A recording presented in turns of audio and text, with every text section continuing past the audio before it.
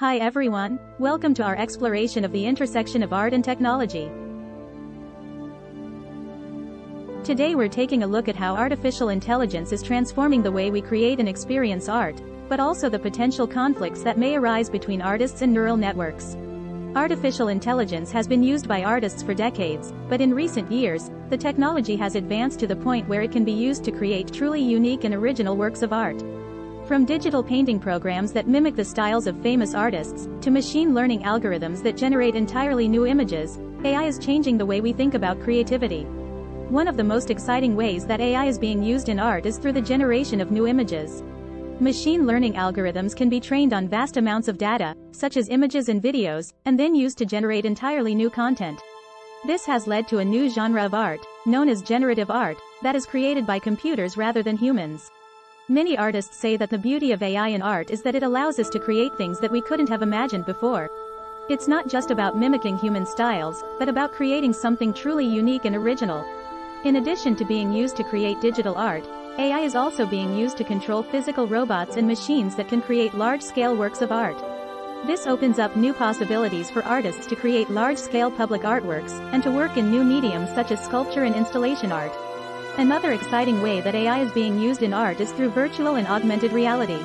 Artists are using these technologies to create immersive and interactive experiences that blur the lines between the physical and digital worlds.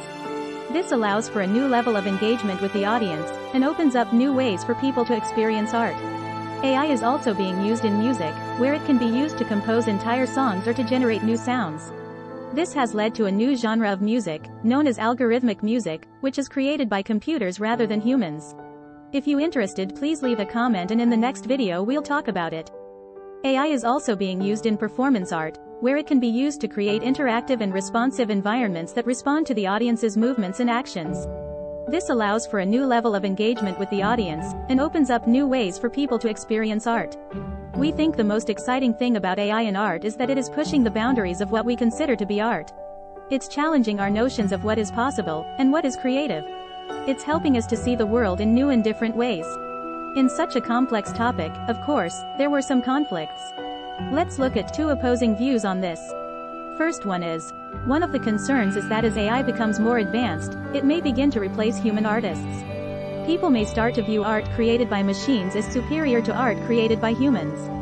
This is a valid concern, as AI has the ability to create art at a scale and speed that humans cannot match. And the second one, maybe the key to solving this conflict is collaboration between artists and AI researchers.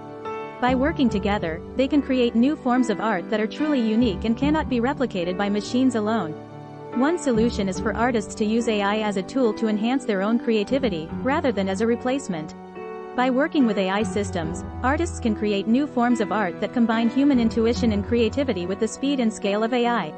Another way to solve this conflict is to change the way we view art created by machines.